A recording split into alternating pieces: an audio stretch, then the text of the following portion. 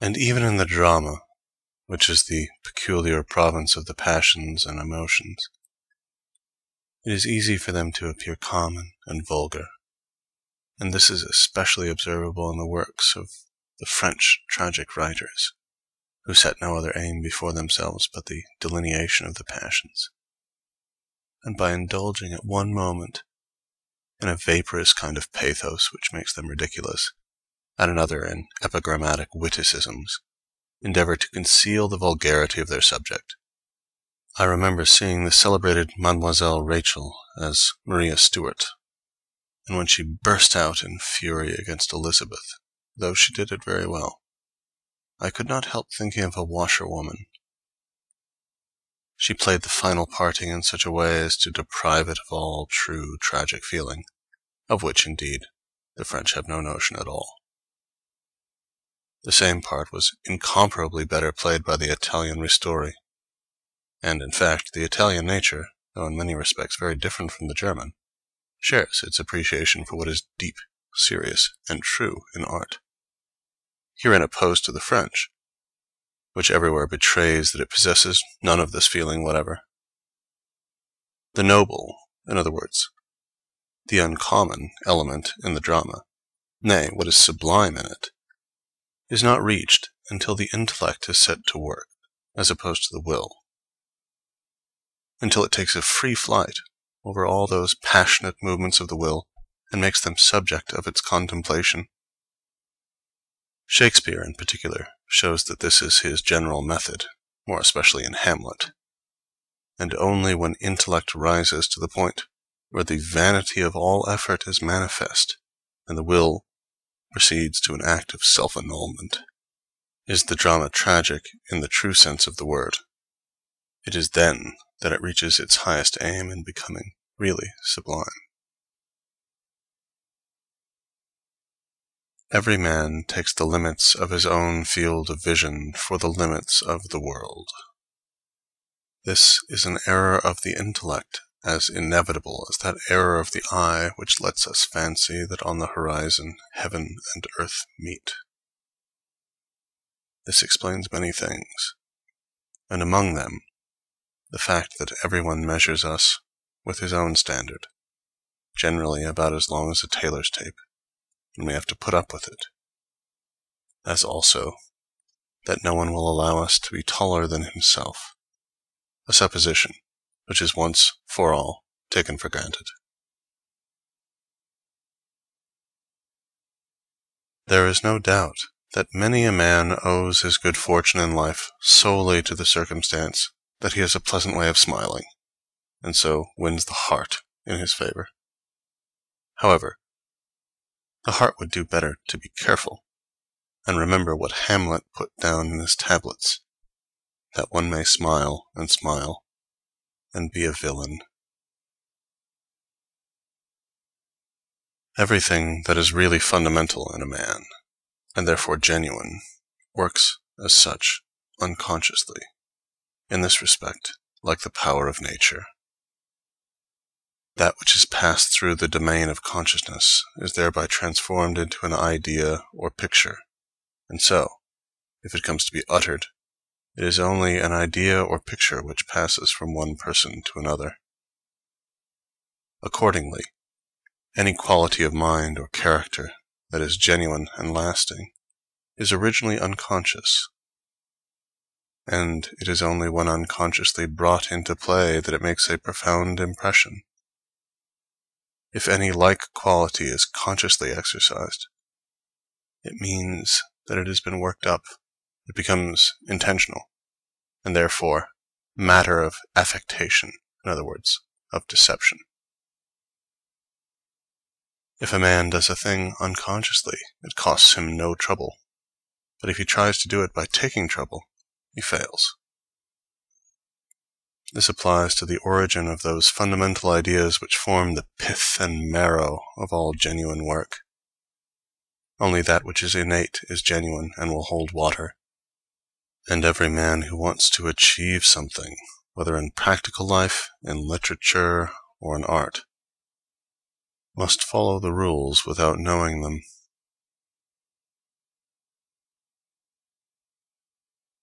Men of very great capacity will, as a rule, find the company of very stupid people preferable to that of the common run, for the same reason that the tyrant and the mob, the grandfather and the grandchildren, are natural allies. That line of Ovid's, Ponaque cum spectant animalia cetera terram, can be applied in its true physical sense to the lower animals alone, but in metaphorical and spiritual sense it is, alas, true of nearly all men as well. All their plans and projects are merged in the desire of physical enjoyment, physical well-being. They may, indeed, have personal interests, often embracing a very varied sphere, but still these latter receive their importance entirely from the relation in which they stand to the former. This is not only proved by their manner of life and the things they say, but it even shows itself in the way they look, the expression of their physiognomy, their gait and gesticulations. Everything about them cries out, in terram prona. It is not to them, it is only to the nobler and more highly endowed natures, men who really think and look about them in the world and form exceptional specimens of humanity, that the next lines are applicable. Os homine sublime dedit coelumque tueri, iusit et iractos ad sidera tolere vultus. No one knows what capacities for doing and suffering he has in himself, until something comes to rouse them to activity, just as in a pond of still water, lying there like a mirror, there is no sign of the roar and thunder with which it can leap from the precipice, and yet remain what it is, or again, rise high in the air as a fountain. When water is as cold as ice, you can have no idea of the latent warmth contained in it. Why is it that, in spite of all the mirrors in the world, no one really knows what he looks like? A man may call to mind the face of his friend, but not his own. Here, then, is an initial difficulty in the way of applying the maxim, know thyself.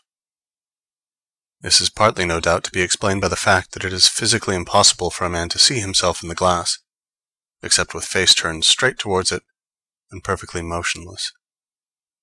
Or the expression of the eye, which counts for so much, and really gives its whole character to the face, is to a great extent lost. But coexisting with this physical impossibility, there seems to me to be an ethical impossibility of an analogous nature, and producing the same effect. A man cannot look upon his own reflection as though the person presented there were a stranger to him, and yet this is necessary if he is to take an objective view. In the last resort, an objective view means a deep-rooted feeling on the part of the individual as a moral being, that which he is contemplating is not himself, and unless he can take this point of view, he will not see things in a really true light, which is possible only if he is alive to their actual defects, exactly as they are. Instead of that, when a man sees himself in the glass, something out of his own egotistic nature whispers to him to take care to remember that it is no stranger but himself that he is looking at, and this operates as a noli me tangere, and prevents him from taking an objective view. It seems, indeed, as if, without the leaven of a grain of malice, such a view were impossible. According as a man's mental energy is exerted or relaxed, will life appear to him either so short and petty and fleeting that nothing can possibly matter over which it is worth his while to spend emotion, that nothing really matters, whether it is pleasure or riches or even fame, and that, in whatever way a man may have failed, he cannot have lost much. Or, on the other hand, life will seem so long, so important, so all in all, so momentous, and so full of difficulty that we have to plunge into it with our whole soul if we are to obtain a share of its goods, make sure of its prizes, and carry out our plans. This latter is the imminent and common view of life. It is what Gratian means when he speaks of the serious way of looking at things, tomar muy de veras el vivir. The former is the transcendental view, which is well expressed in Ovid's non est tanti. It is not worth so much trouble.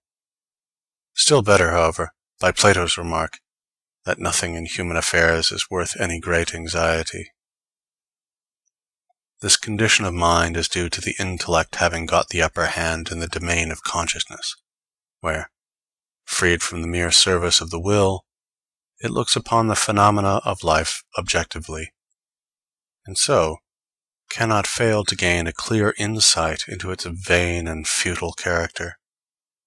But in the other condition of mind, will predominates, and the intellect exists only to light it on its way to the attainment of its desires. A man is great or small according as he leans to the one or to the other of these views of life. People of very brilliant ability think little of admitting their errors and weaknesses, or of letting others see them. They look upon them as something for which they have duly paid, and instead of fancying that these weaknesses are a disgrace to them, they consider that they are doing them an honor. This is especially the case when the errors are of the kind that hang together with their qualities, conditionis sine quibus non, or as George Sand said, les défauts de ses vertus. Contrarily, there are people of good character and irreproachable intellectual capacity who, far from admitting the few little weaknesses they have, conceal them with care, and show themselves very sensitive to any suggestion of their existence. And this just because their whole merit consists in being free from error and infirmity. If these people are found to have done anything wrong, their reputation immediately suffers. With people of only moderate ability, modesty is mere honesty. But with those who possess great talent, it is hypocrisy. Hence, it is just as becoming in the latter to make no secret of the respect they bear themselves, and no disguise of the fact that they are conscious of unusual power, as it is in the former to be modest. Valerius Maximus gives some very neat examples of this in his chapter on self-confidence, De Fiducia Sui. Not to go to the theatre is like making one's toilet without a mirror. But it is still worse to take a decision without consulting a friend. For a man may have the most excellent judgment in all other matters, and yet go wrong in those which concern himself, because here the will comes in and deranges the intellect at once. Therefore, let a man take counsel of a friend. A doctor can cure everyone but himself. If he falls ill, he sends for a colleague. In all that we do, we wish, more or less, to come to the end. We are impatient to finish, and glad to be done. But the last scene of all, the general end, is something that, as a rule, we wish as far off as may be. Every parting gives a foretaste of death. Every coming together again a foretaste of the resurrection. This is why even people who were indifferent to each other rejoice so much if they come together again after 20 or 30 years' separation. Intellects differ from one another in a very real and fundamental way, but no comparison can well be made by merely general observations. It is necessary to come close and to go into details. For the difference that exists cannot be seen from afar, and it is not easy to judge by outward appearances, as in the several cases of